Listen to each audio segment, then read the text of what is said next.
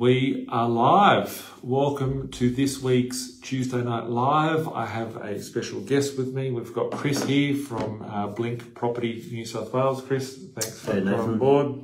Give you a high five. Cheers, mate. Thanks for spending your Tuesday night here.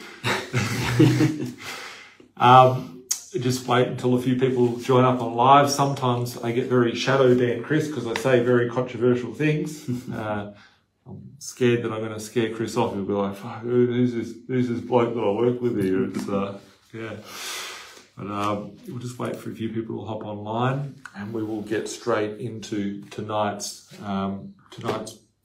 broadcast. So, got lots of news articles to talk about. I've got a couple of videos for us to watch together. I've got Chris here. For those of you that don't know who Chris is a senior property manager here at Blink Property in New South Wales. Overseeing the whole New South Wales property management business. And I've been up to something quite interesting. I've been on back-to-back phone calls with my investors for the last 2 weeks, 3 weeks.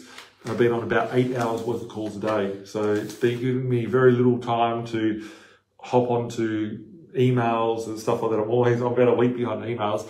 But something I found very interesting, and that's reviewing our investors' property portfolios and realizing how we can grow their portfolios during this time and increase their revenues and all that sort of stuff. And property management, the rental market is going nuts. Seeing a lot of, not in every area, but we're seeing a lot of rent increases and stuff happening out there.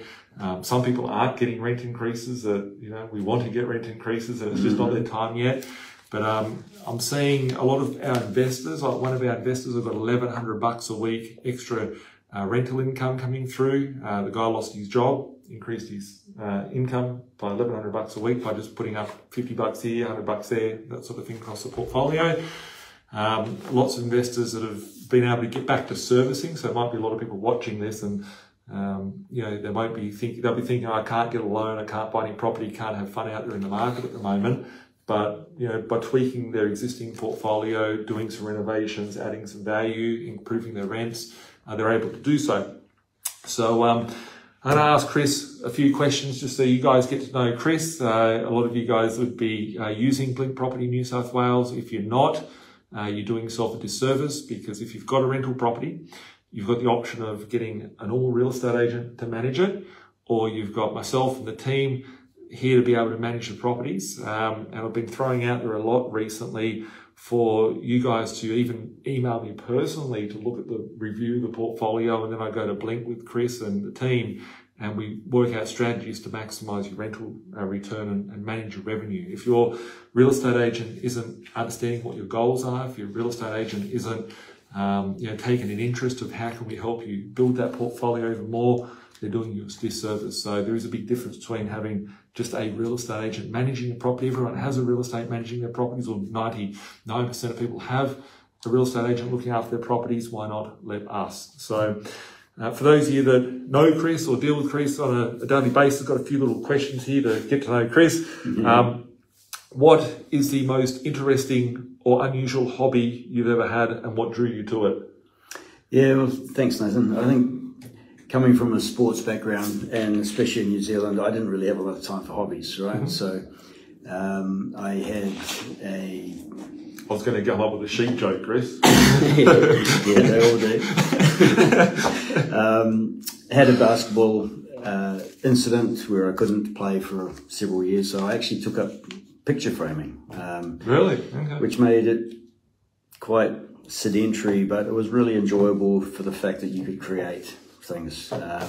Anything that you saw in print, you could put it in a frame, and it was great. So that was, I don't do it anymore now because I'm not lying around on a bed anymore. So okay, there we go. I would never have picked that. You surprising? You said you were a basketball coach for years or something. Basketball player for a long time. National League in New Zealand, and now I coach and looking after the Hornsby Ku-ring-gai Spiders at the moment, under 14 girls. So, okay.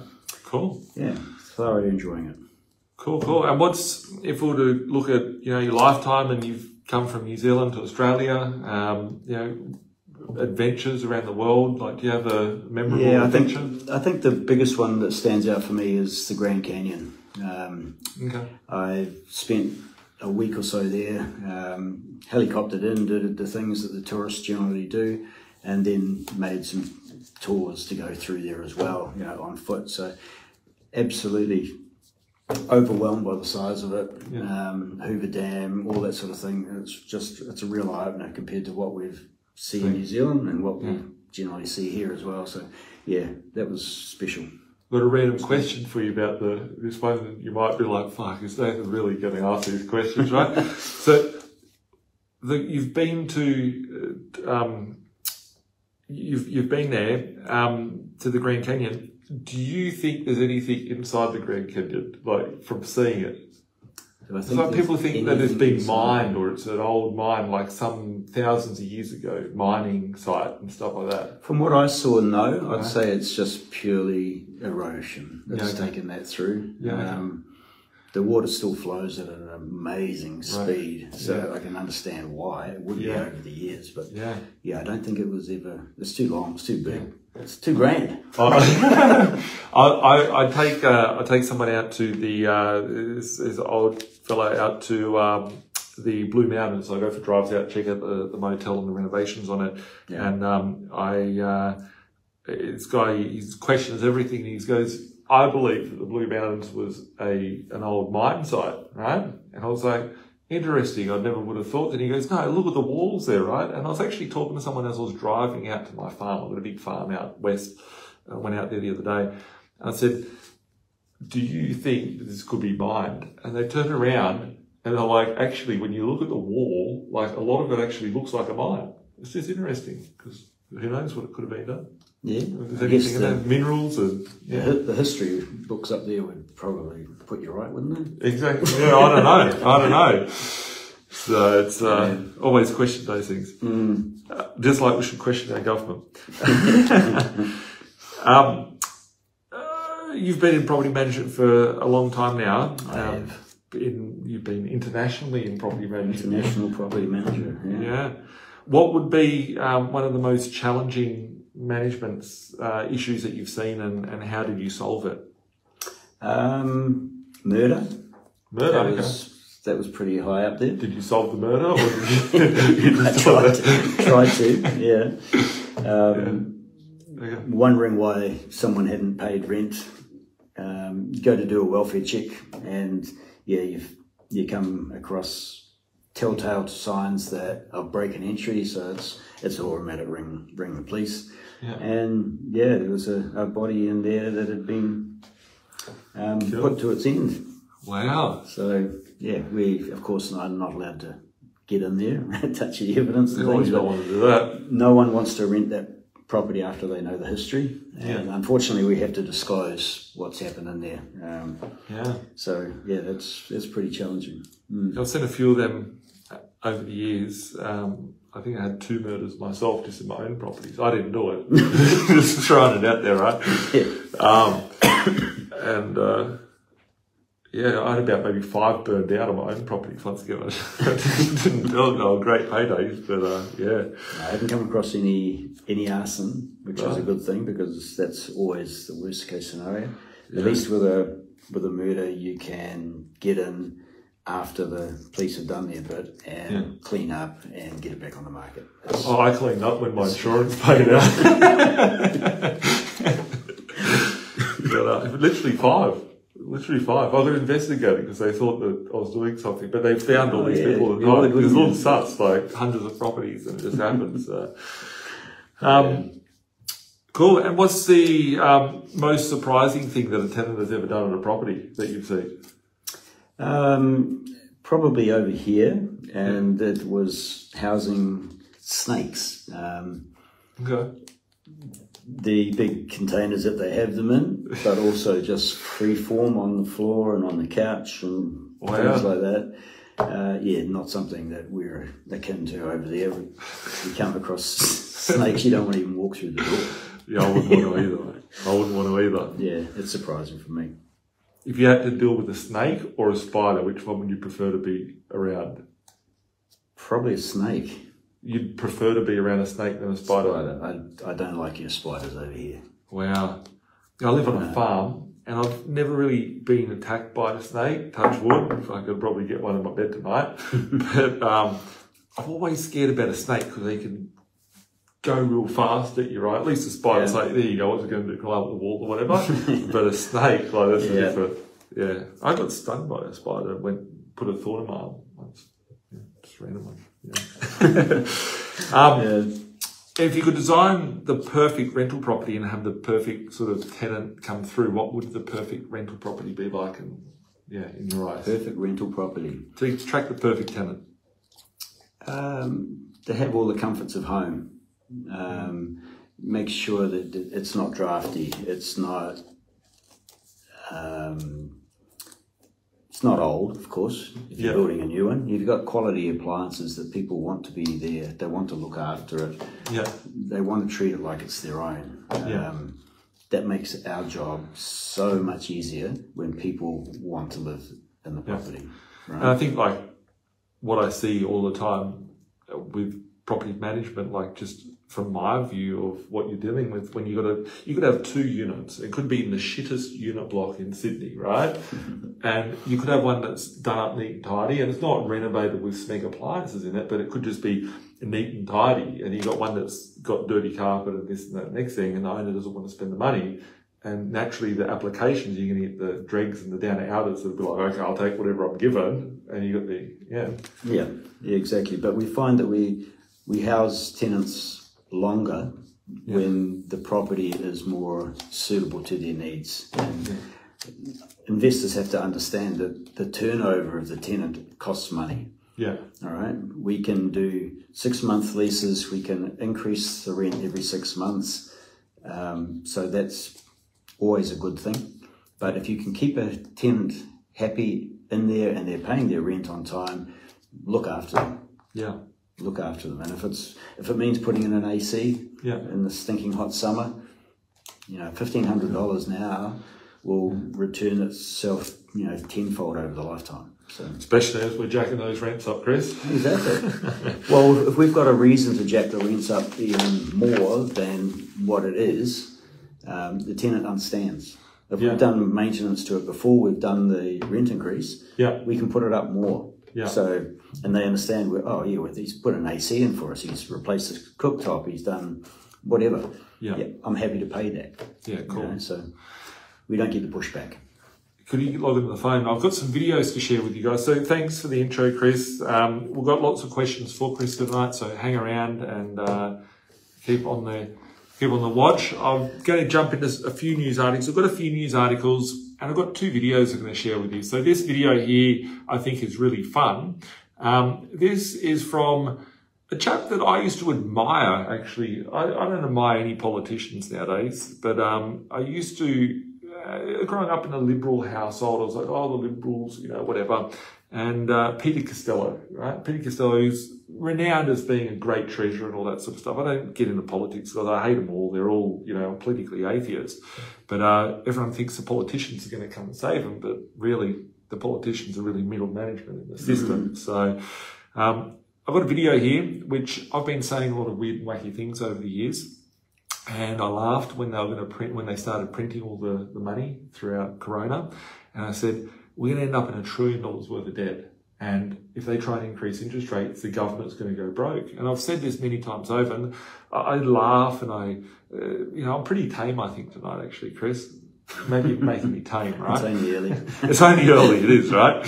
But here's a very well-regarded former politician, a decade in the 2nd top seat of Australia, allegedly, that people see. That's all the hands behind. And he's in charge of all the future funds, the CEO of Channel 9, etc. It's one thing to borrow $1 trillion, as we in Australia are not quite there, but pretty close, at 1%.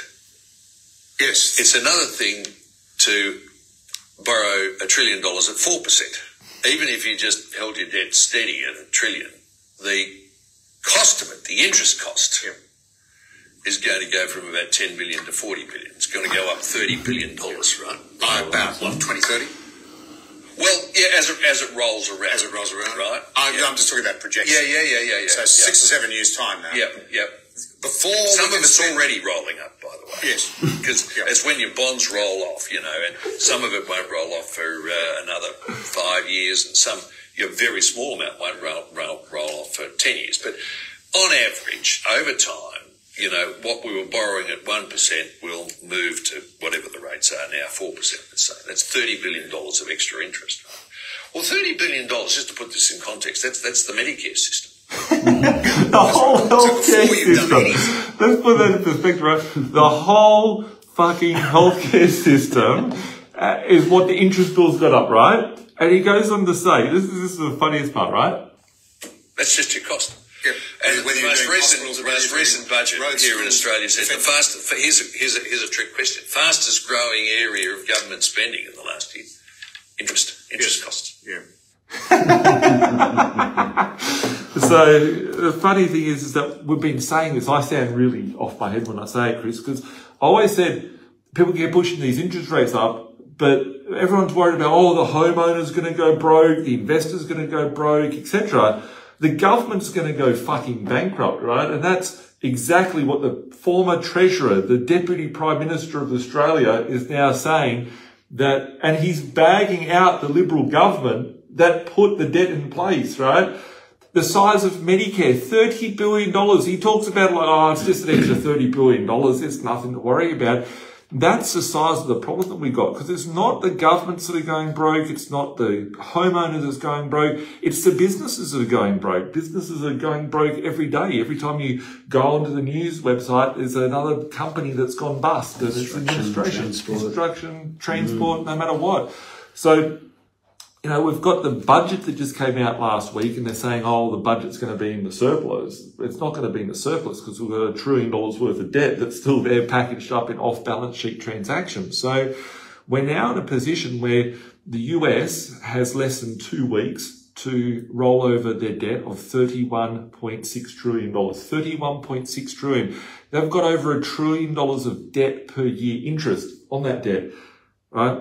Our whole debt here in Australia is their interest payment per year there. They can't roll this shit over. The only way to get through this is for them to retract and change the course of monetary policy for us to go back to where we were. And as it gets worse in the next month, 2 months, 6 months, 12 months, they're going to have to rapidly patch up what they've done and probably end up in negative interest rate territory. So interest rates went up a fortnight ago. And people are concerned about what's happening out there, and with good reason, because the RBA said that we wouldn't see interest rate rises until 2024. Everyone went and spent money based on that. Yep. And now it's not even 2024. And we've seen the interest rate go up from 10 basis points to 400 basis points. So it's 4,000% higher than what it was, the bonds were a year ago, which is just amazing. It's just amazing because we've got... the budget that came out last week, and everyone's like, what's in it for me? And we'll go through a little bit of that budget, but it's just a whole pile of more commie spending. The only way for them to get through, as inflation is occurring everywhere, the debt is being inflated. The interest bill is being inflated. So that's got to be passed on. The business that has debt now has to pass on that extra cost. So further inflation until we end up in a hyperinflation scenario. Luckily enough for us that are watching this, that have debt, that have assets, the assets are getting inflated away. Your rents are getting inflated away if you're managed via Blink, because that's what we do, is we keep up with inflation and we're ahead of the market with strategy. And your debt is becoming more and more worthless because it's just getting washed away. A decade ago, $1 trillion seemed like a lot. Now it's just thrown about, it's just the interest bill, $1 trillion. Don't worry about that. That's just over there. It's insane. I guess from our perspective, we talk about inflation, we talk about price rises going across the board on all industries. But I'm happy to say that we have managed to keep our fees, our charges consistent throughout this. So, we're looking after you guys, trying to help where we can to make sure that your investment portfolios are not really hurting.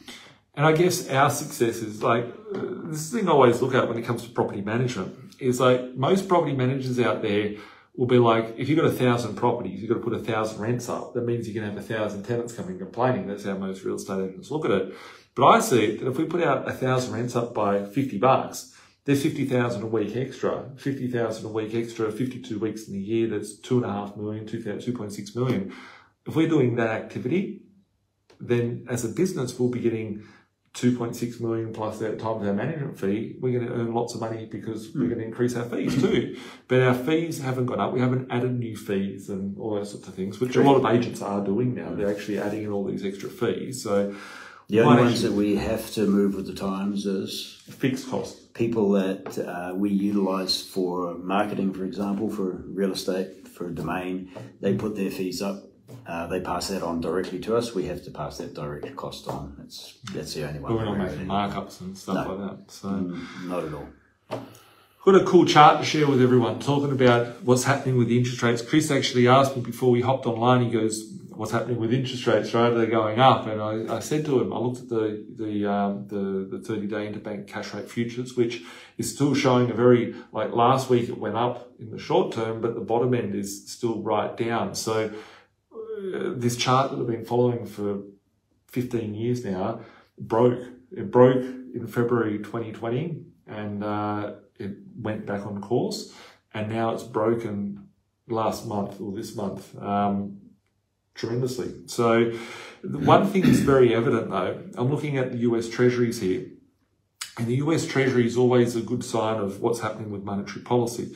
So there's a thing called a yield curve inversion, and it's where shorter term bonds are paying a greater rate of return than a longer term bond. And having a look here, I'll just share it quickly with everybody watching. You can see that the shorter term bonds are at the top of the screen, which are all in the green and the positive. The longer term bonds are in the red. The longer term bonds derive where the interest rate's coming from. Generally, a 10-year bond is based on where the interest rate currently sits. So if we look at this here, this is just from CNBC. A 10-year bond is 3.46%, and they're coming down, which is interesting. But the shorter term bonds, like a 1 month bond, is 5.85%. So that's 2.5%, 2.4% higher. So it's like 80% more than a 10-year bond.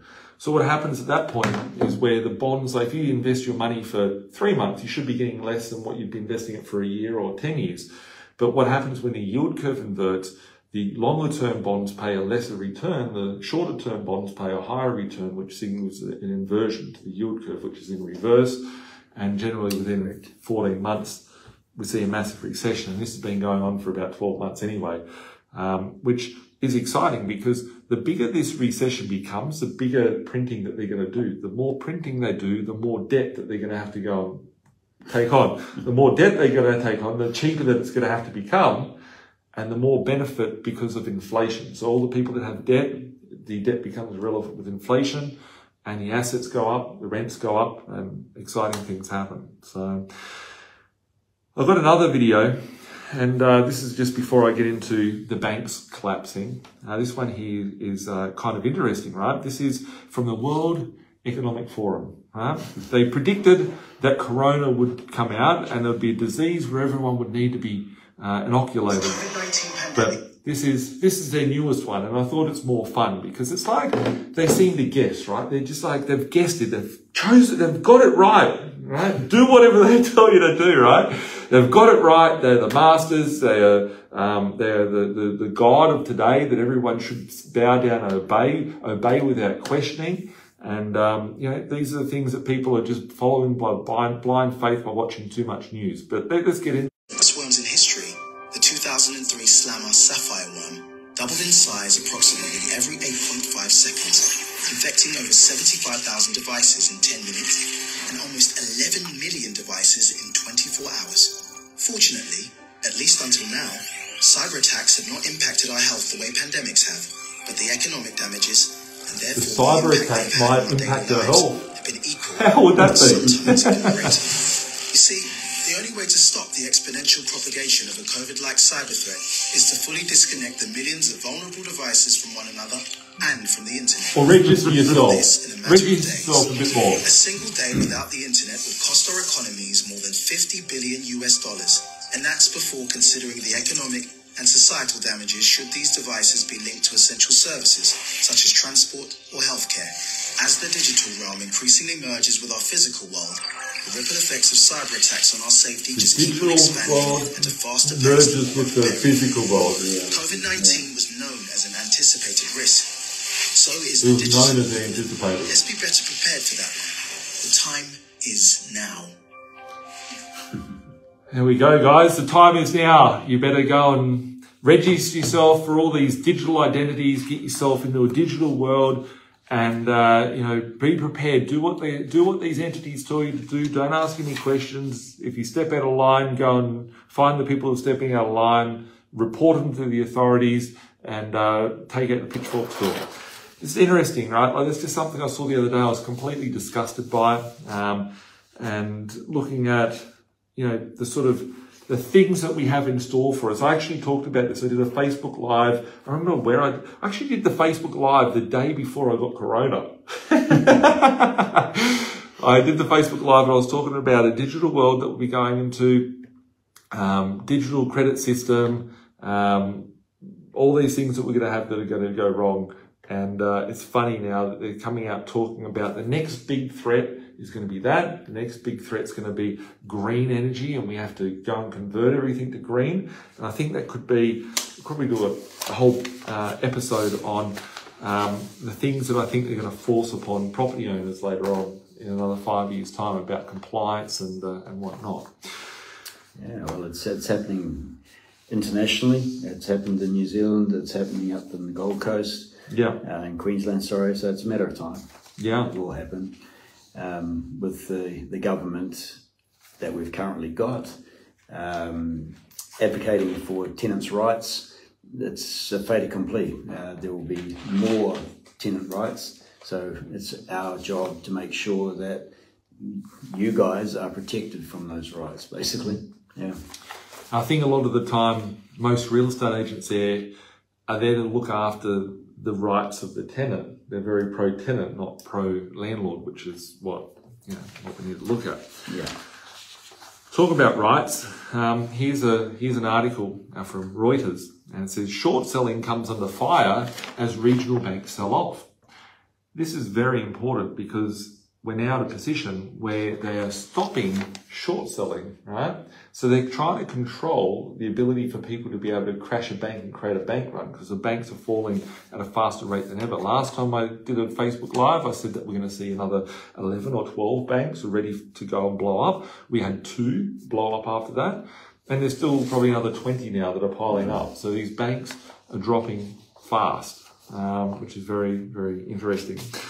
This article here is probably one of the most exciting things that I can see. Chris is like, oh, no, you can't say this. And kind of we're lucky we're not posting it on the Blink page because there's a lot of tenants out there that be like, these guys here are, terrible. They're trying to get every cent they can out of us. But look, it's happening out there everywhere. We need to treat our investing commercially. We need to treat our investing like a business. A lot of people, don't just buy properties for hobbies and whatnot. They don't treat it like a business, and that's where they fail. I've had so many people, like when we're buying a property, you probably see it as well, Chris, like with all the properties that we buy, when we buy a property, I'm finding on average, specifically in Queensland and Perth and whatnot, these properties are going up about $50 to $100 a week. I was saying about $70 a week before, but I'm seeing them go up more like $100 a week now. In a lot of areas when we're buying the properties. And it just goes to show me that the properties are so mismanaged. The cash flow and the revenue management doesn't match up. And, as a part of being a property investor, you need to ensure that, you've got the revenue coming through to match your investment. So this article here, like we every time we go to fill up the petrol's more expensive. Every time we go get food, Ridwan, which I'm doing a webinar tomorrow night. If you haven't registered for the webinar, make sure you do. We're going to talk about super funds, going to talk about, maybe not so much super funds, but I'm going to talk about them. So make sure you do register for the webinar. And I will be also, Ridwan will be covering off on tax, how to save tax and all that sort of stuff. But he just sent me a picture beforehand of dinner. He was out having dinner, and it was a chicken club sandwich, right? Chicken club sandwich, like a sandwich. It's dressed up nicely and has a few chips on the plate, right? So chicken sandwich and chips. How much do you think in an overinflated world that would cost? $26. $50. 50. $50, right? $50. I will share that picture into Birch Feed shortly. So after this, I'll share it to Birch Feed just so you guys can have a bit of a laugh, right? But $50 for a fucking sandwich and chips, right? And they looked like a handful of Smith chips, right? There's cold chips, not even cooked ones, right? So everyone's copying increases when it comes to expenses in their day-to-day life, and we need to be able to pass those expenses on. Most people at the moment are focusing on debt and interest. Yes, if you've taken out $1 million loan on a property that you live in, you have to pay for that. But if you've taken out a 200 grand loan or a 150 grand loan or a 250k loan, and you're getting $400 or $500 a week rent, and your property, you can put the rent up $100 here, $50 there, well, your income could possibly be going up greater than the expenses that you have. And that's where it comes to revenue management. And I don't think that there's anyone in the country talking about property investing or talking about property management in the format of that. They're just looking at, okay, we've got the tenant there, we've got this, we've got that, hopefully it'll go up, put a nice little flow chart on. I don't have those charts, but it's managing that cash flow. And if you can manage your cash flow better, all successful businesses manage their cash flow. Looking as a successful property investor, they need to manage their cash flow as well. And it's definitely what causes demand to go up. One is more money going into the system, creates inflation. If you're not just levering, if you don't have the levers, because obviously there's tightening happening out there in the financial markets, what other things are there? I said at the start of all this shit going down that we would need to print money, and we'll have to print passports, right? And we'll have to have people migrating to the country. And here's an article from news.com. Tight rental squeeze forecast as more than 700,000, right? Let's just get that fucking clear for everyone. 700,000 migrants flock to Australia by 2024. Fucking people are refugees everywhere. There's people refugee from Melbourne to bloody Queensland, right? They're trying to escape bloody communist shit down in Melbourne. But we've got 700,000. How do we print our debt, right? Peter Costello beforehand was there going, our interest rate was $10 billion at 1% on $1 trillion, 1% was $10 billion a year. Now it's gone up to 4%. That's $40 billion a year. It's gone up $30 billion, which is the size of Medicare, right? Someone just said the text is backwards on the screen, Nath. Oh, yeah, sorry about that. from the things. Front-facing camera. Yeah. So with the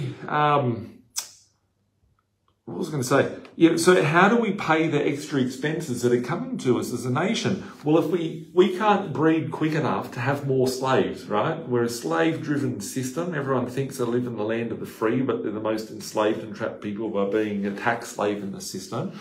How do you get ourselves through that? We just need more tax slaves, and we can't breed quick enough to get more tax slaves, so we have to find them from elsewhere. So we have migration, and we have more people coming in.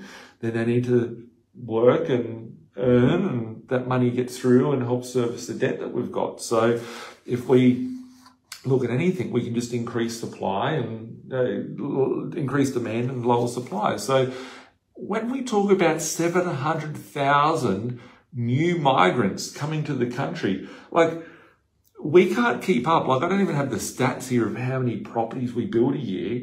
Even if we wanted to keep up to building, we've got a rental shortage at the moment. We've got inability for people to be able to go buy shit. imagine what will happen when we throw 700 to 1,000 more people. Let's say there's a husband and wife, and let's say they've got 2 kids. Let's say that's like 200,000, 300,000 more dwellings that we need. Even if we had the ability to build, the fucking builders have gone bankrupt. There's no builders out there, right? There's no materials to build it with. There's no materials to build it with. And the cost is, I don't think that there's no materials in none of these things. I think that people don't want to work for the money because they're not getting enough income. I don't think that people want to sell and part with their materials because the cost that they're getting in money because of inflation isn't good enough for it. So we've got a real seize up in the system. So there's a pent up demand with the amount of stock we've got plus all these migrants that are coming through. There's some key areas that are very, very exciting, which I'll touch on briefly now. We've got lots more news articles to go through, but we've found in Sydney, when we had Corona occur, I call it that, I've never said that word with the 19 and stuff, like I just can't say it because I don't buy into this shit. But since that happened, there was some very dense migrant markets, right? You know the markets I'm talking about, without going into suburbs and that, like southwest Sydney and, western Sydney and stuff like that. Those markets were hit and rents actually declined. But, something that was renting for 330, 350 bucks a week went down to 250 a week. And I remember I did 4 years ago, I did the open homes myself. 3 years ago, I did the open homes myself every Saturday. When we moved in this office, I'd actually painted the walls, would just change property management software and all these things. And I did the open homes myself. And I was like, I knew how tight that it was. There was no one would turn up to an open home. Now there's like a lineup of people going through open homes. We're seeing a big change. So something that I was looking at, one of our portfolio reviews, where we got the investor $1,100 a week extra rental income the other week across his portfolio. And it's a humble portfolio. His property, I was doing a research into each and every single property, going through every one in his portfolio. And I was amazed, right? The suburb that was renting for $350, entry price $350, went down to $250. And now it's gone back to like $300, $330 in the last, 12 months.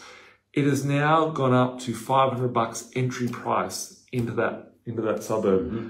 And these areas were very similar to areas like Mount Druitt back throughout the last 20 years, right? And it's like, if these families can afford these payments, what will happen? We'll push out and have the ripple effect. It's not happening right now in every market, but literally the rents, we haven't seen these 700,000 people arrive yet, right? We haven't seen the demand. But migrant-based locations, they go to an area, whether it's Indian community, whether it's Asian community, whether it's Middle Eastern community, whether it's a Muslim community, and they have their communities. They're the areas which have been hit the hardest. They haven't had a boom in the last cycle, and the opportunities are amazing there. And quite literally, you can buy in Sydney with a 10% rental return today, right? 10% return. And that's unheard of. People, if you went to a barbecue and said, I bought a property for 300 grand this week and it's giving me a 10% rental return, they're going to be like, you're a liar, right? You can't do that, right? But these things are happening. So, yeah, I'm excited because when you look at specific markets, like we're looking here in Sydney, Sydney is the doormat to the country, right? People come to Australia, they don't go, I'm going to go and move to Australia and go to this place called Tamworth, right? I'm going to go to this place called bloody, I don't know, I'm making up some Orange, right? Dubbo, right? They're going, I'm going to fucking Sydney. I'm going to go to Melbourne. I'm going to go to Perth. I'm going to go to Gold Coast. I'm going to go to Brisbane and all large regional areas. And the other thing as well that I've noticed is not just here in Australia. Is when we had the GFC, I saw they open up the floodgates and there were so many migrants, right? So a lot of migrants, just in my own lifetime, I've seen Australia like multicultural, diversify where I grew up and whatnot, and I look at it now and it's like if you're a doctor in China, if you're a doctor in India, you come to Australia, you're not a doctor anymore, right? You have to go to a regional hub, work for 10 years, you get renowned as a doctor, and you can keep so they want skilled workers, right? So they push them in there.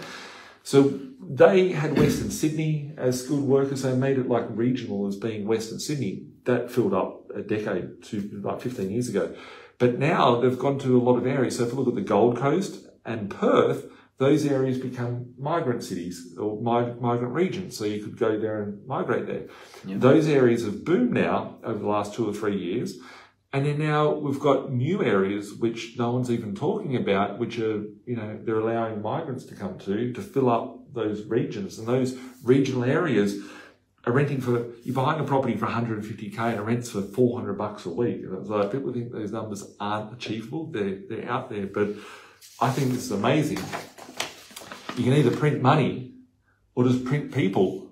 This is another way out of it. Yep, they all earn, they all create taxes, they all spend. Yeah. And as long as they're doing it in the right way, paying the rent first, it's not an issue. Exactly. That takes me to this last article. I think we're going to keep it at maybe three articles today. This one is just like about the budget that went on last week, which we know it's a lot of crap. But it says here, the Treasury reveals biggest surprise federal budget. And I saw it in here somewhere before, and there's like money being spent for NDIS, which is, just going to go out there. $4 billion to realising our future of renewable energy superpower, bringing the government's total investment to more than $40 billion. So I found that a lot of these coal locations that we've been investing into, for pennies in the dollar, I mean like, 10 cents in the dollar compared to what they used to sell for. There's so much infrastructure because they're taking out all the coal. Everyone's worried about coal. And then they're going, well, we'll give you $20 billion over here and $5 billion over there. You get rid of that dirty coal and you put in hydrogen. So there's all these hydrogen projects that are going on and these locations are going nuts, right? And we knew it before it happened because we could see where all the money was flowing to, which is cool. And a lot of people don't look at those things. I don't think there's any property manager out there looking at macroeconomics and going, okay, what's happening with energy and coal and commodity prices? It's just true. No one fucking does that. You've been in it for how many years, right? You never see anyone talk about it like this. So there's stimulus packages into clean energy, which we knew would come. And then looking at the rents, right? It says if you're in job seeker, you get an extra $2.85 a day, you still live in poverty. The Commonwealth rent assistance has gone up by $1.12 per day. The average rents have gone up 10 times greater. So now there's talks of them actually doing massive rent assistance programs, right? Yeah. Where if we're dealing with bread and butter investments and bread and butter properties, then we're going to see a lot more growth in those areas, right? So like people think, if I buy a property for $1 million and it rents for $800 a week, it's a great investment. If you're buying a property for $300,000 and you're getting $400 a week, the worst case scenario is Centrelink and rent assistance is going to help out. So there's a lot more people and a lot more pent up demand for government support. So if they start issuing free money to people and doing stimulus packages for people being able to rent and to look after their baseline, potentially tied to a social credit system, potentially tied to a new digital identity, all those sorts of things. They're trialling these, those New South Wales back to school grants that give you those vouchers. There's a lot of potential for rent stimulus checks to come out. And I think investors don't realise that there's ways money will flow to them. Some of the richest people I know are the biggest Centrelink recipients of the country, right? They are. Literally, like, what about all our tenants? How many tenants would be getting some sort of child assistance, family tax benefit, Part A, B, whatever it is, right? That money flows through the economy and then everyone's got the opportunity to spend that on whatever they need to. So, it's, Anyway, I digress. I've covered up a lot of our time today on these things. That's fine. Chris, how do we get the best rents out there? How do you negotiate? People will be watching this going, my interest rate's gone up, thanks. My food, my $50 chicken sandwich, to get me a basic food or whatever, has gone up. How do I get some of the extra cash flow coming through? Like, if you got one job, well, then you got one stream of income. If you got 10 properties and you got 10 streams of income, how can you maximize that? How do you negotiate, and how do you get the tenants to pay up, and how do you make it, every stakeholder, I guess, being, loved and respected. It's not, I saw something about a greedy agent today that's like, oh, tenants are, talking negative about tenants. Like, we're pro landlords, but at the end of the day, if you don't have a tenant, you don't have cash flow. Yeah, you don't have the cash flow. So you need to manage and balance that very carefully and with compassion too. So I think we've been going through a prolonged period now of rental reviews. As the rates have gone up, our rents as they come off lease, or ones that haven't been reviewed in quite a long period of time because the market hasn't moved, we're researching it. We're understanding the communities that we own property, or if you guys own properties in that we manage, and we're looking at those communities and finding out the demographics of it. As Nathan was saying before, one particular suburb has gone off, basically because it's attracting a certain nationality, and they all want to be in the same environment. They're all coming in with qualifications. They've got money to spend, so they flock together. We do the research, we find out where it's going to go, and we offer that to the owner, saying, we believe the price that you could achieve for your property is X dollars. They come back and say, yes, I think we'll go for that. Thank you very much. Good. We go back to the tenant and say, look, sorry, mate, your rate's going to go up by $50, $70 a week. It's going to happen on this day. Can you just give us an indication of where you're at? And 9 times out of 10, we'll get pushback. Now, we don't come back to the owners and say, look, we've got pushback on this. We take it upon ourselves to negotiate with the tenant, sell the tenant the value of the increase. So I think we'll probably come back to the owners maybe 10% of the time and say, look, we really believe this guy's not going to stay. The increase is not going to work for him. Our options are, so we either reduce the increase and we keep the tenant in there if they're looking after it and they're paying on time and they're a good tenant, or we turn it over again and rent it out for what we believe we can get. So we don't come back to you guys and say, look, there's pushback on the tenant on this every single time that we get it, because that's not your responsibility. It's our responsibility to negotiate. And as I say, 9 times out of 10, we'll get the desired result for you. So when you come back to us and say, I think we need X number of dollars more than what we recommend, then we get the pushback, because it is not quite the right methodology for us to employ. So please trust us. We understand the market. We negotiate your business on your behalf, and we do a good job of it. So we get the returns. I'm seeing so much negligence, I'm going to use that word out there, in the market. Like, doesn't matter what state we're buying in, doesn't matter what state we're renting them in. I'm seeing negligence, like where leases have just been renewed in March 2023 and it's May 2023. So they would have had to put the increase up in February or whatever, January, February, come March, April. And they've relet a property that should be like $350 a week for $240. Just re-sign the lease because the property manager's lazy and they haven't done their job and they haven't been proactive to see, okay, what can we do for our landlord? A lot of property managers are like, oh, well, I don't want 1,000 tenants whinging, but they're not looking at the fact of, okay, what does our investor need, right? What does the person that we represent need from that? And, seeing our investors, I work very closely with my finance team and looking at, okay, like I was talking to one of our investors, you've got one of their properties vacant, you've got an open home tomorrow, you're talking about it beforehand. I said to that investor, like, they're failing for servicing like $6,000 a month, something like that, right? To be able to service, to get their dream home, right? And I was like, okay, well, we've been thinking about, okay, how do we structure to get the dream home for this person? And I said, send me over all of your rents. And I went through every property, and I'd say maybe 15 out of 20 properties were with us, and some of them in areas that we couldn't manage beforehand and we're not managing, yeah? Yep. And we need to bring them back. And we're able to put up rents there, I think about $600 a week, right? And that's just today's batch of $600 a week. So if we go $20 here, $50 there, $80 there, $100 here, all those numbers. And then in another 6 months, we come back and do that again. We might get 600 a day, and another 600 in another 6 months. That could be $1,200 a week. That's 4,800, 5,200, whatever per month. That helps that investor be able to service, to be able to get to their dream home. And property managers aren't out there thinking about how can I get my investor to live in the dream home. They're like, oh, this investor has 5 properties, 10 properties, 20 properties. Generally, they only have 1 or 2 properties in a real estate office. Have you seen anyone with more than 5 properties in a real estate office beforehand? A couple of times, but not very often. Yeah.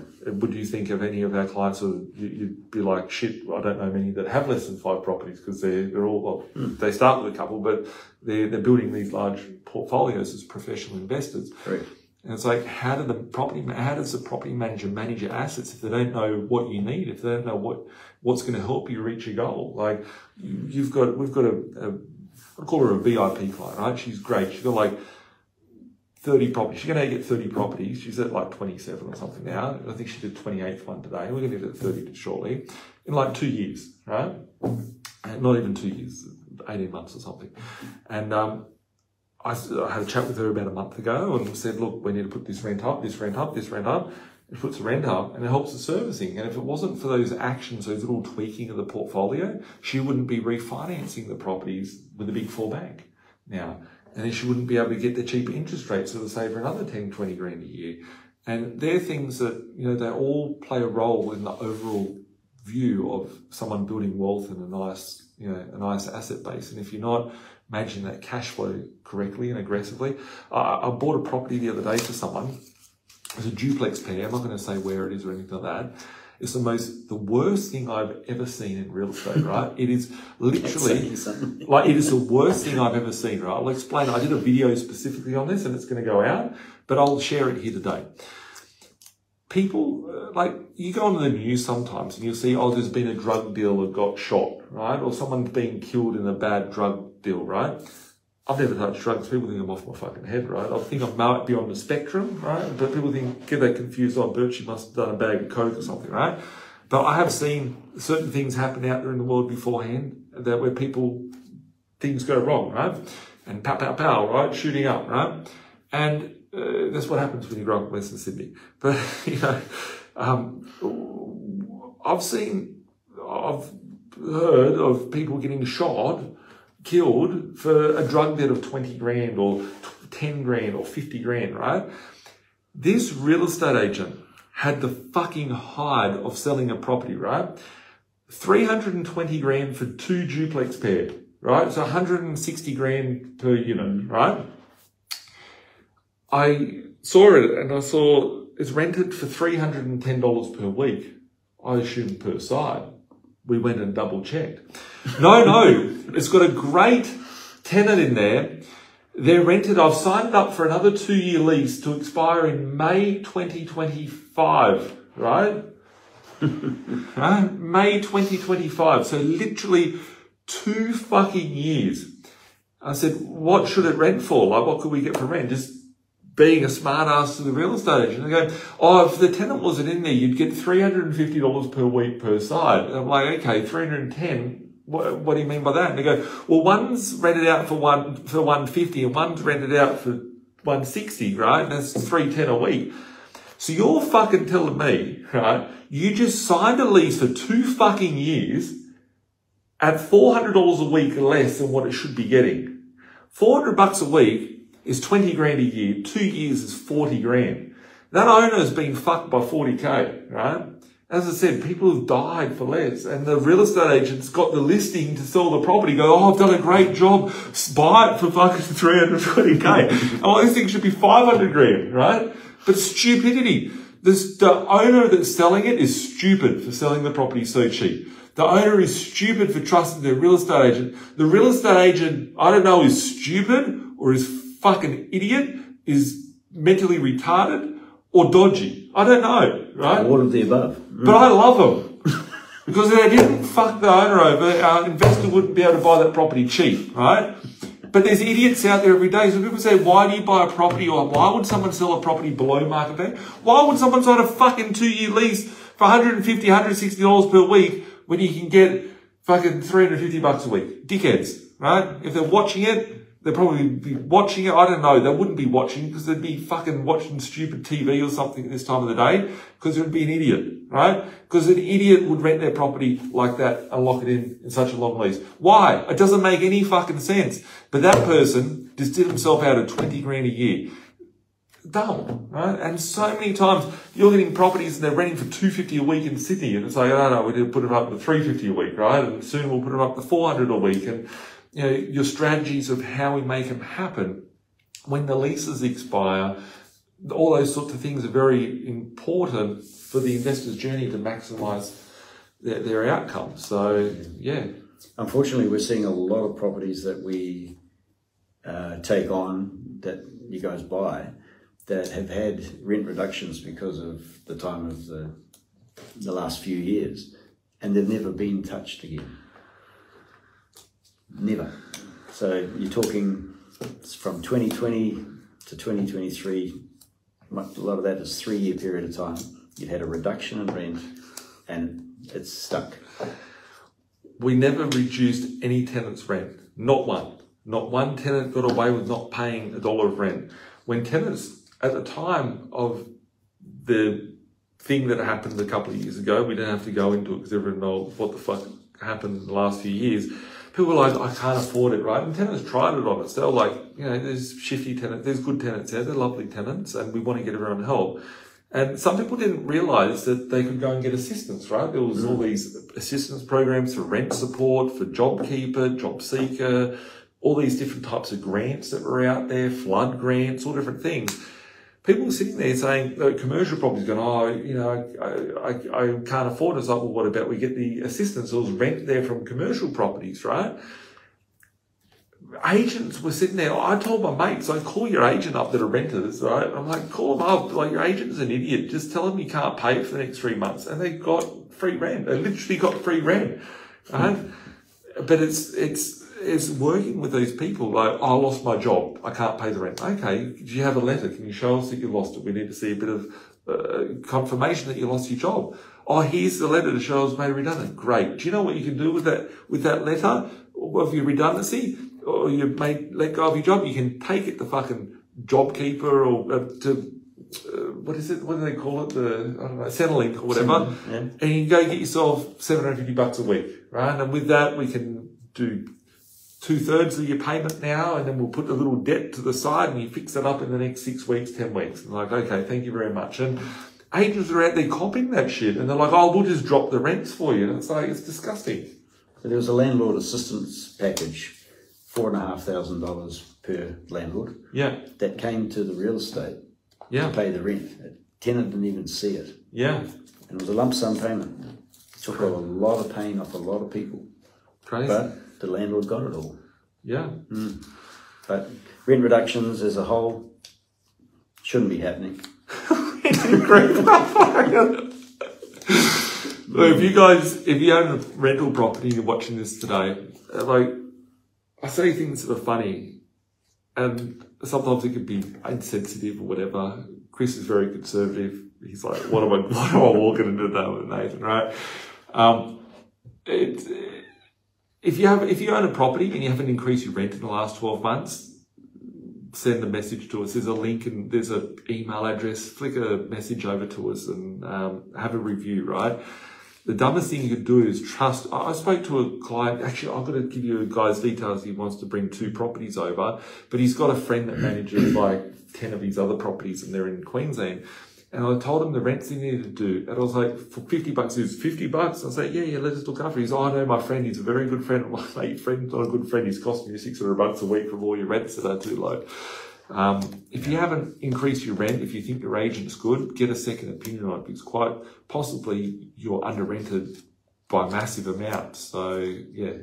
Yeah, what I'd like to see, is you just giving us an email to the BDM New South Wales at blinkproperty.com.au. Say, I've got this property, it's rented for this much, it's had a review done by the existing property manager. What do you think? We'll research it, we'll come back and say if you're on a winner or not. What I'm doing, it's all about. when I'm doing my calls with my investors, like about a half-hour portfolio reviews that I'm doing, and I'm going through all the properties. So I've just said, like, so I don't have enough hours in that. Like, I'm booked out for like months now, just 8-hour calls a day, and it's like, fuck, like, I need a break, right? Tomorrow, on Thursday's my birthday. I'm like, no, I'm booked calls on Thursday. I want to go out for lunch and enjoy my day, right? But I when I'm on the calls, like some people I'll just say, hey, like if I'm contacting them all the time with texting, whatever, it's like send me your properties, your current rents. I'm going through it myself. The team, we can't keep up with it, how quickly like we're pushing the rents and what we're doing with them, being strategic with when we should do the increases to make sure you're maximizing that. But I'm literally sitting there and I'm giving them the notes. I go to realestate.com, I'm going through comparable rentals, comparable leases, and giving them the details and going, it's a lower price, it's the upper price, and like, just on the lower price, I'm getting the $1,100. Imagine if we go to the higher price, we could do like $1,200, $1,300. So, yeah, like, reach out to Chris, reach out to the team. You said it's, what's the email address? It's BDM. New South Wales, NSW. So BDMNSW at blinkproperty.com.au. If it's in Queensland, it would be BDMQLD at blinkproperty.com.au. So wherever your property is located, send an email over to the team and follow that sort of linkage that we're talking about, and get a review, because you're probably pissing up, hundreds or maybe thousands of dollars a week from your real estate agent not. And you too couldn't afford a $50 sandwich on the increase.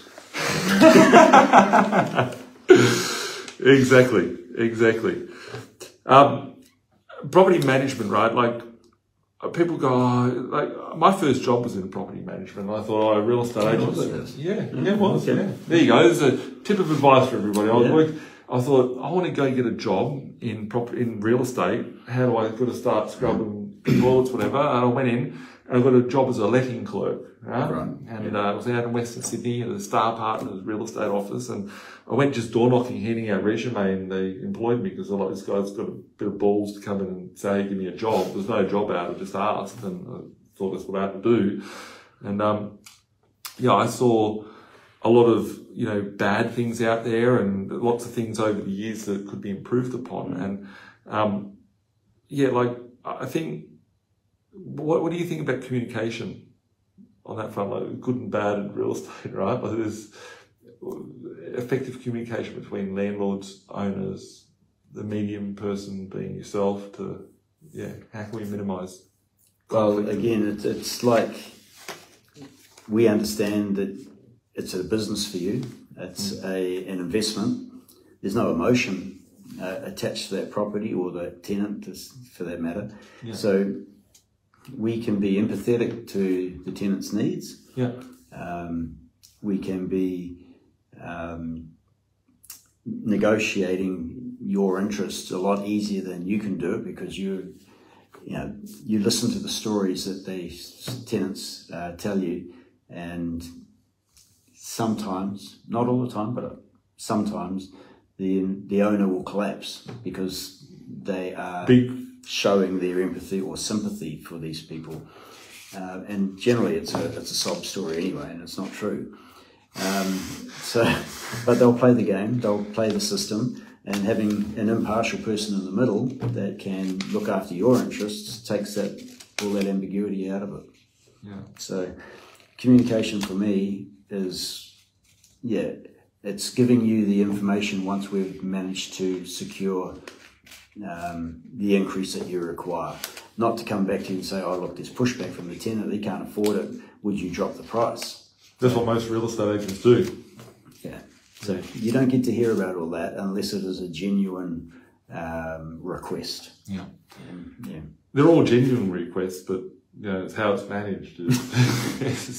I don't want to pay higher rent. It's like, well, we've seen these commies come out from the Dr. Philip Lowe from the RBA every month, and he goes, interest rates have gone up another 0.25%, right? And then about an hour later, your bank sends you an email saying, hey, due to the interest rate rise, your interest rate has now gone up 0.25%, and you've got to pay it, right? I don't hear the bank calling you up and saying, "Oh, Chris, you're a fucking nice bloke, right? No rate hike for you this month." No one's called me up and gone, "Oh, Birchie, fucking no rate hike for you. No rate hike for your grandmother. No rate hike for your, friend that's going through a problem." That is the market, that is the system. And,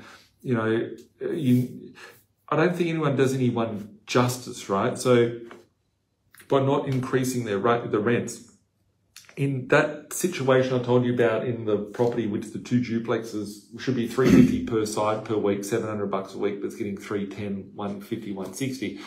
Imagine in 2 years' time that tenant gets off their lease, right? And they're just thinking, "Oh, I paid that. I'm happier in my house. I've been here for 5 years, 4 years, however long the real estate agent allowed them." And then the rent goes up from $350 a week to, $420. And that tenant's rent goes from $150 to $420. And they're like, "I can't afford to pay this, so we'll get the fuck out of the property, put a new tenant in that can afford it. Players come, players go," just like a game of Monopoly out there. Yeah, exactly. And then the tenant's like, "Well, I can't afford anything for $420 a week because they've been educated at such a low rent." Yeah, it's a disservice to the tenants when they are left to pay minimum rent. Yeah. They're out of touch with society. They freak out. I actually just seen someone that's in our live tonight, and you rented out their property the other day, right? And it's not located here. It's located in the Blue Mountains, actually. And it was vacant, and there was 3 other properties in the complex for rent. And then I had a chat with this client, and they mentioned that they, do we drop the rent and all that? They dropped the rent by $10. It was at $450, but the local agents, the reason why is the local agents had them on for $370 a week, right? The $370 agent hasn't rented their property yet because it's managed. But our one got rented at $440, so it's like $70 a week difference over a big brand name real estate office. Not mentioning any names, but it was Ray White. No, it was a local real estate agent. It was actually a Ray White, and it was $370 a week with them, and ours was $440. I was like, it's great. Like literally, by the time I hung up the phone, I said, "Go put up these rent increases. Let's see what we need to do with that one. Put a new strategy around it because this local agent's being a dick." She texted me and said, "Oh, Andrew from your team has just got me a tenant $440 a week," and it's like, great, there we go. It's like $70 more than the. Funny story with that is that when our tenants that we had approved for it went back to the property to measure up, see if they could get their boat onto the section. Yeah.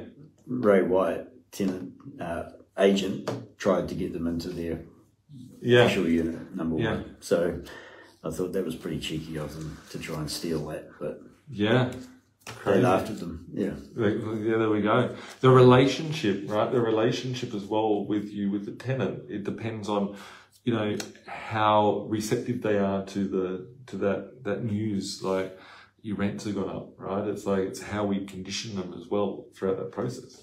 So cool. And I guess, in property management, like anything, like intelligence is important. Like, I think throughout my personal investing career, people go, "Oh, it's intelligent. I don't think I'm the smartest guy out there. I'm the most committed." I'll say, I'll just push it. Like, it's as far as I can push something.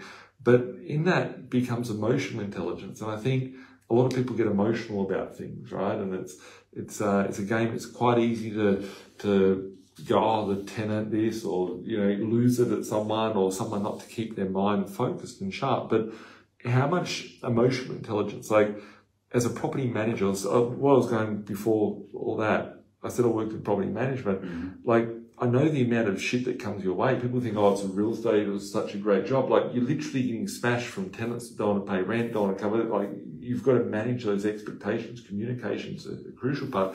How much of it is the emotional intelligence, do you think, that comes in? Part of property management is, a lot of property management is experience.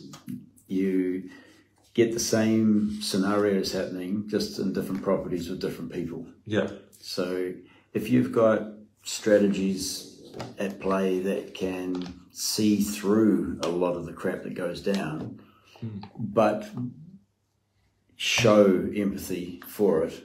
Yeah. Yeah, look, I really do understand you're in a tough spot, but we're not here to make friends. We're here to give you the information of renting in New South Wales at the moment, and this is what it's going to cost you if you want to stay in that unit. Yeah. Basically, yeah, hard line.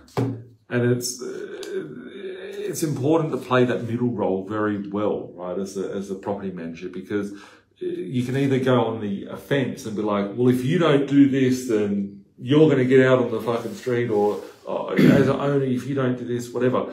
You need to sit there and be like, well, I'm just trying to help you, right? This is what the owner's rights are, 1, 2, 3. This is what the owner is intending to do. I'm trying to help mitigate this. Obviously, if you move out, it means I have to do more work to find another tenant. So I want to work with you to keep you in the property. You've been paying your rent, all those sorts of things. What do you wish to do? You can move to another property, but that's going to go up higher in rent, and you know, you're going to have to pay cost of moving and all those sorts of things. That's working. You go to a lesser property for the same rent. Exactly. Yeah. Exactly. So I think in any negotiation, it's important to have the empathy. It's important to have a common enemy, right? It's not me that's trying to put your rent up. It's the market. It's the environment. It's the other properties that are on the market. It's the real estate agent you're talking to about moving into the other property that's putting their rents up, which is putting your rent up. And there's, it's a compound effect across the board. And on the whole, tenants do understand that we're in a bull market at the moment. Yeah. Yes, they'll bitch and moan about it, but they are accepting of it because there is a lack of good quality properties, and prices are going up. So there's not a lot they can do. I just laughed internally, Chris. I just laughed internally, right? Because you said something that could have been one of the funniest things in property management just then, right? You just said the tenant realises that we're in a bull market. What real estate agent would be talking about bull market, right? They're like talking about all random stuff. You'd hear about bull markets in financial markets, right? And that's what we're hearing. And the talk and the mindset behind the property management is like very different. It has to be different, right? And it's like when people hear bull market, they're talking bonds, they're talking about stocks, they're talking about crypto, they're talking about, but not about rents and tenancies. That's pretty, probably what we think about that. That's where we're at. Yeah. So, and we need to manage that. We need to manage that we get our owners that we represent, like every cent that we can. And I'm noticing each month that goes by, I actually had to call up the bank earlier. 2 things. One, I've got a new token today, so it keeps me going for another 10 years. It's a token that signs off on the big payments. Yeah. A lot of people don't realise that, yes, you know, we run property management, but I physically push the buttons on those things. I'm very active in the business. You come to the door, you see my name on there as the licensee, right?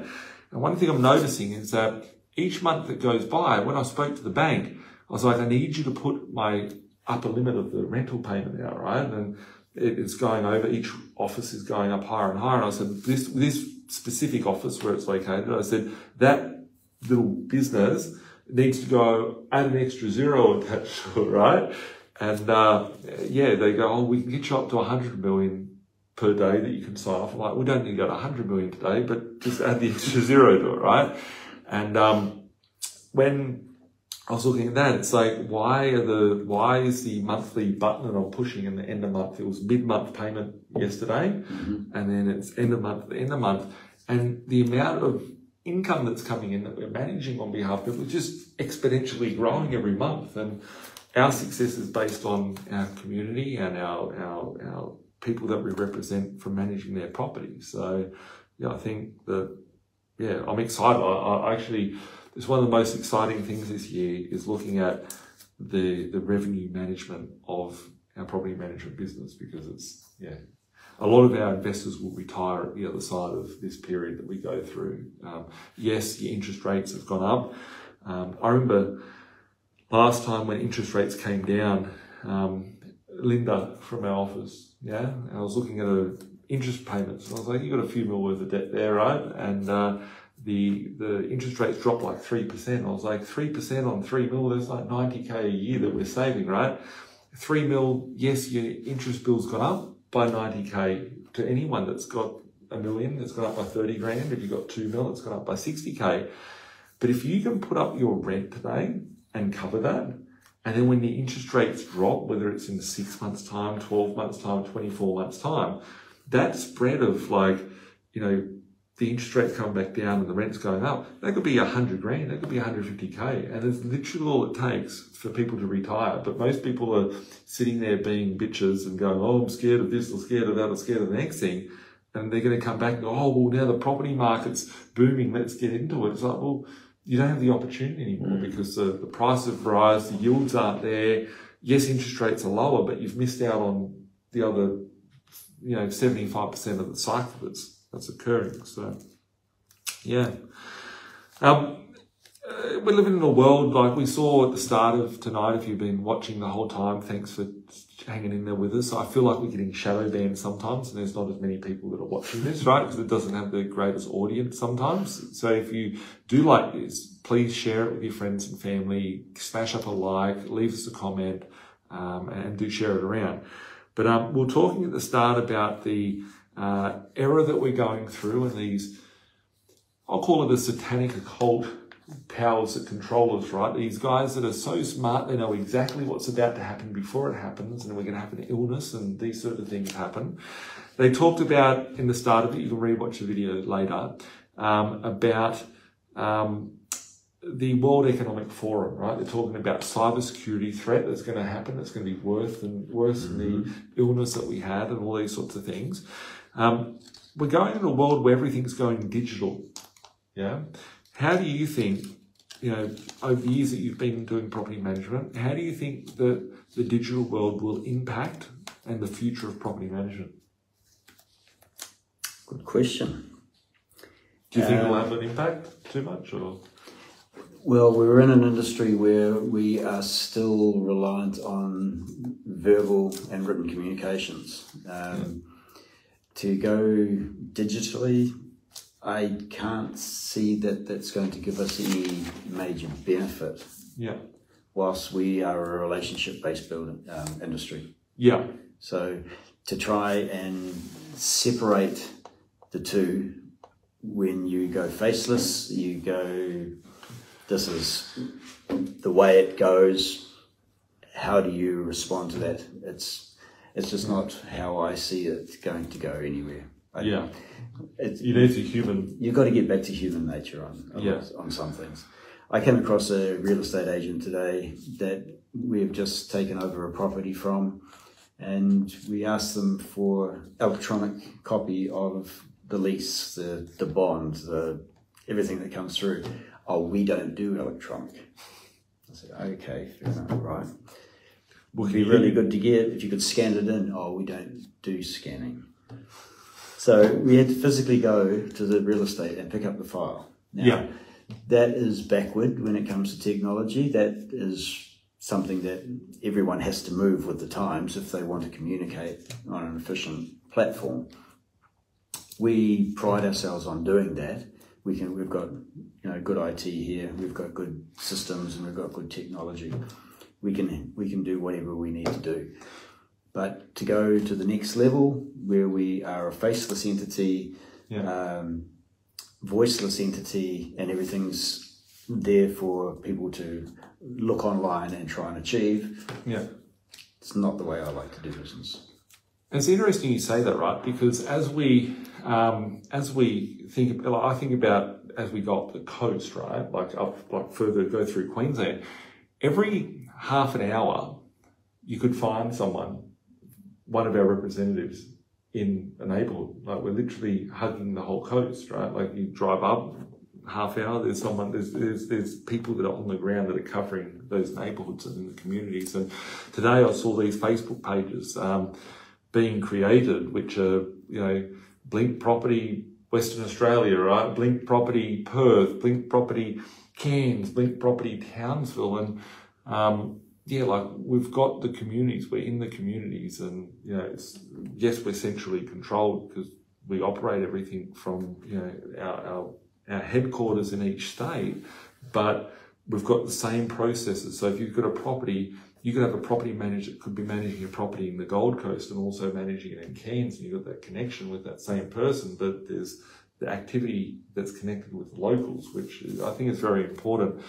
I think a benefit in the future, and if we look at all the bad things that are going to come to us as a social credit system, whether it be digital currency, digital identity, and all those sorts of things, I think as an investor, you've got the ability to, if there's a sort of credit score, like you've got an Equifax report for a credit file or whatever, I think that will follow tenants in the future.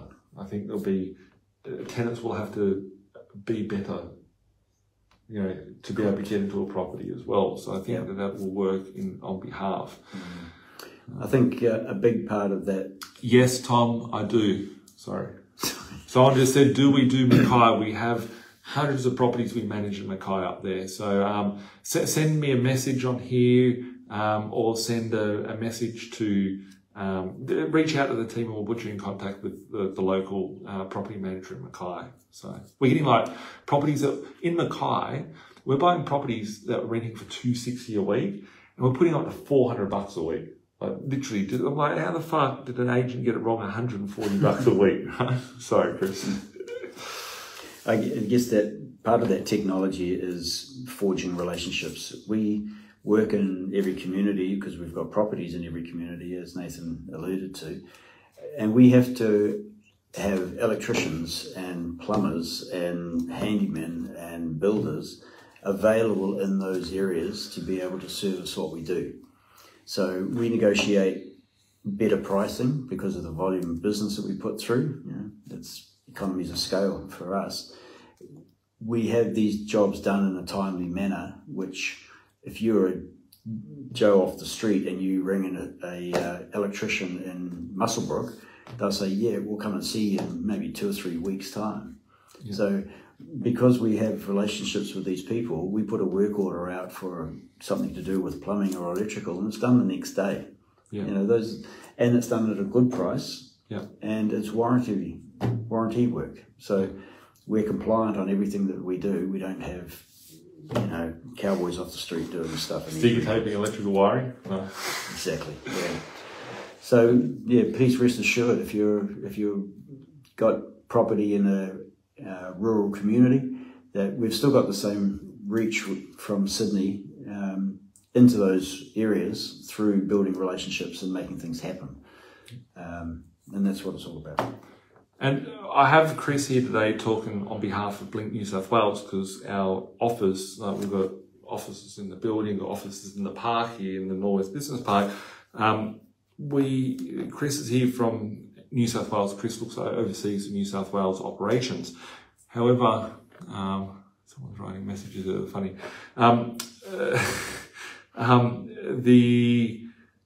We have like every just as much as I see those rents when I push the button and I have to add extra digits to accommodate for the money to go out of the accounts. I'm seeing that every week on the payroll, right? Because we've got more staff growing in every regional location. We're literally in all different locations. People wouldn't even knew these locations existed. We're buying up as well, like the local real estate offices in a lot of these areas as well, and we're accumulating and growing via other parts. So we've got connections countrywide. It's not just Sydney. You might have a property portfolio spread across Sydney, Brisbane, Cairns, Perth, Geraldton, right? All these different locations. And you could have the same team, the same infrastructure in place, managing your whole total property portfolio and getting you a higher rental return, which I think is the most important part about what we do is the cash flow management. We're getting the massive returns. We're treating our investors' portfolios like a hedge fund and making sure that they're getting the right return that they need to, because every dollar really counts. So, yeah, for sure. And again, if you've got property and you don't feel it's being managed properly, let us compare for you what it should work, or how it should work for you, sorry. So give me an email, bdm@NSW. NSW. BDMNSW at Blink Property. At blinkproperty.com.au. It's in the description, so check it out. Yeah. And really, like, if you're paying a real estate agent and they're not earning you the extra $20 or $50 a week, like, we're literally paying for ourselves what it costs to manage the property. But the cost of what we charge, like, each location is different and whatnot. But the location, like, we're not more expensive than a real estate office. We're not cheaper than a real estate office. We're in the middle of where most real estate agents charge. You could have some idiot managing a property out there that's charging lesser rent and all those sorts of things, mismanaging your cash flow, keeping you back from retiring. Or you could have Chris, you could have myself, you could have the whole team managing your properties to get the highest rental return as possible. So, yeah. The happiest tenants, the highest rental return, less turnover, everyone's on side for a win then. I remember reading a book once, and I don't read books, right? There was only a couple of books I ever read. There was this book, it was like this girl I was dating like 20 years ago, right? And played softball, right? I'm not into sport either, so I read this book, and it's from that Jim's lawn mowing guy, right? And he said about how he became successful in his systems and processes in his business was that he would stack the bag in a certain way. Instead of just cutting the lawn clippings, you'd only fit like 6 lawns a day worth of lawn clippings into the thing. You have to take the trailer back and dump it off and whatever. But it's how he stacked his trailer and how he stacked these bags. He could fit 8 bags in, so you could do an extra 2 lawns, right? They get an extra 25% per day, right? Over 5 days, you get an extra 125% per week of the day. And when you look at systemizing things, right? Like, my whole journey of investing has been systemizing and processing my journey. And I think about if we have a property vacant for a day or a week or a fortnight or a month, right? Real estate agents like, oh yeah, you know, we'll be right, whatever. And it's taken us, like, I don't say this as in like, oh, you've got the best systems in place. It's taken us 10 years of like a lot of fucking trouble of getting our business to how good it is today. It hasn't come easy. It's refining those processes. But I think about down to if the property is vacant for a week, right?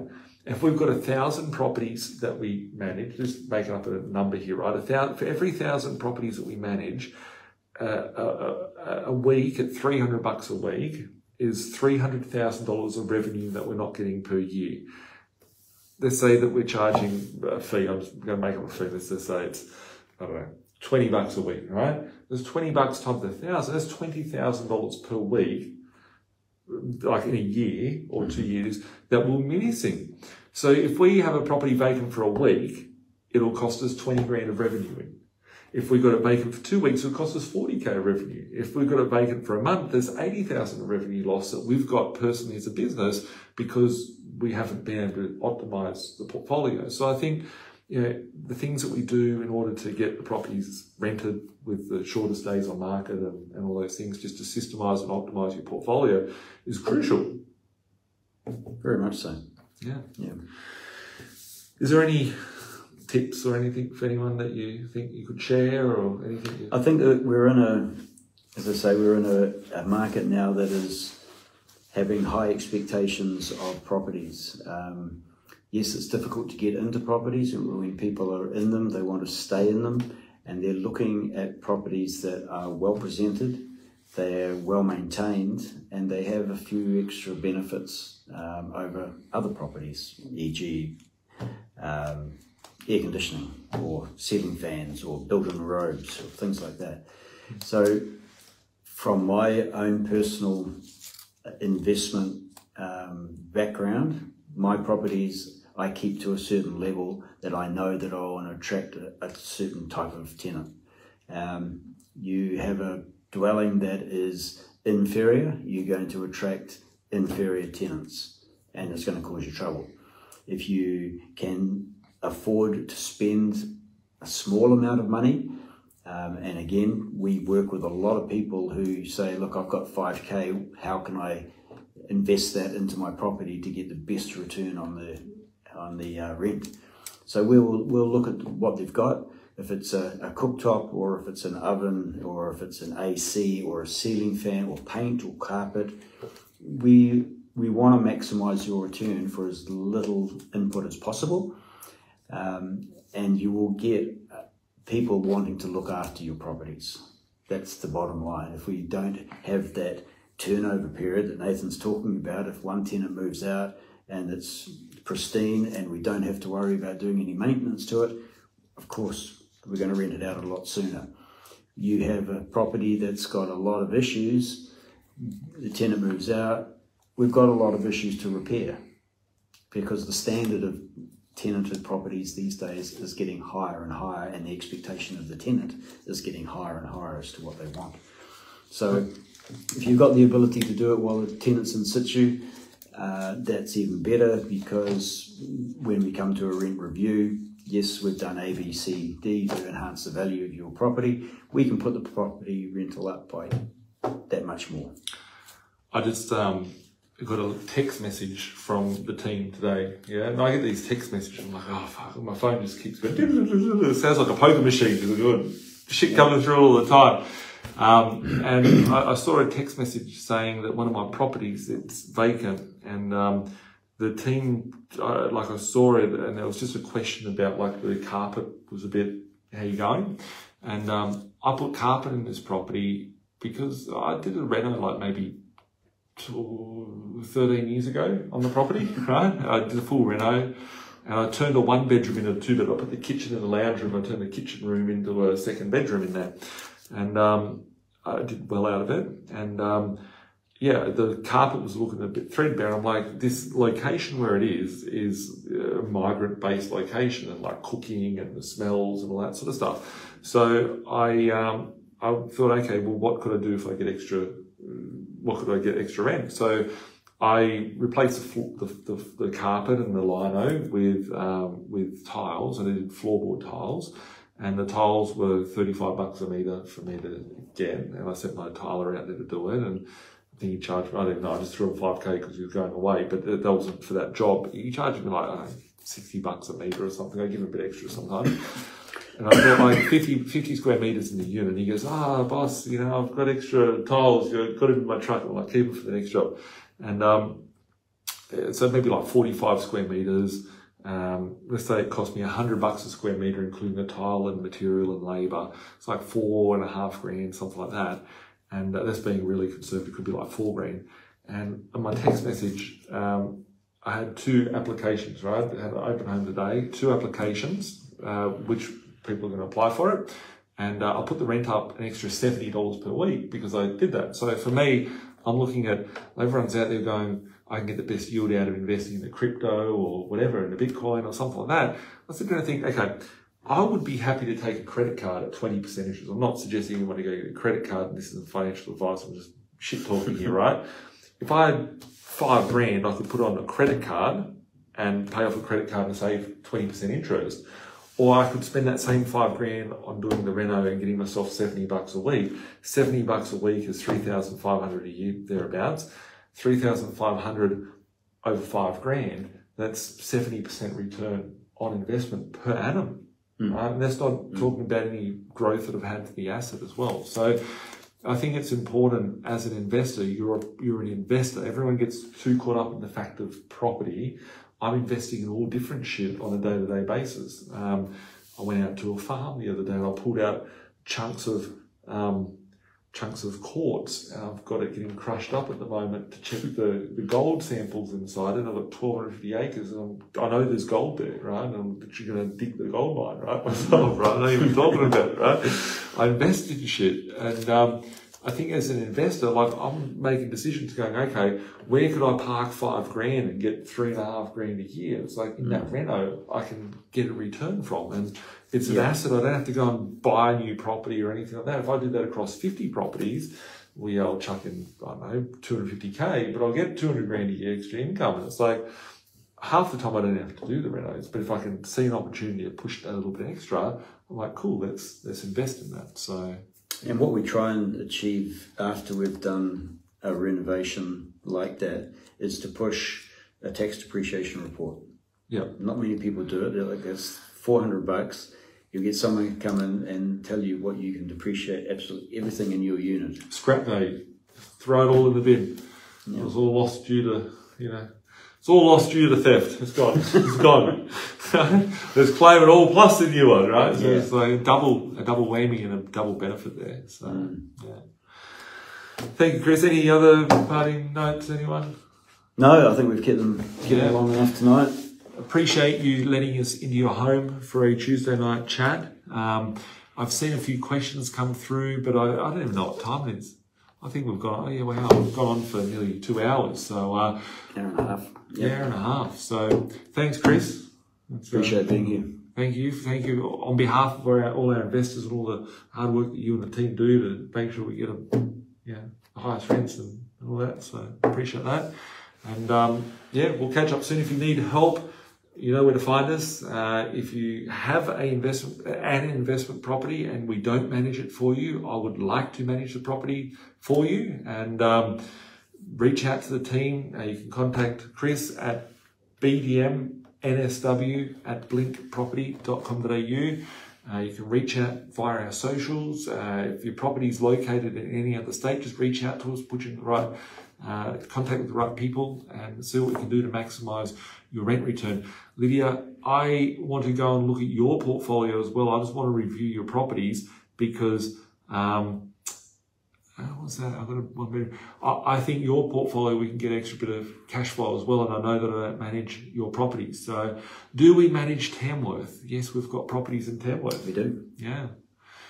So reach out to us, see what we can do, and get some extra cash flow. That's why my number plate. Have you ever noticed I've got different cars? You probably never noticed what cars I rock up in. I was driving a Blink car for like a year, waiting for new cars to arrive. My number plate is cash flow. You know, it's cash flow. So yeah, it's all about that. So thanks a lot for tuning in, guys. We'll catch up soon. Keep being awesome, and bye for now. Thanks.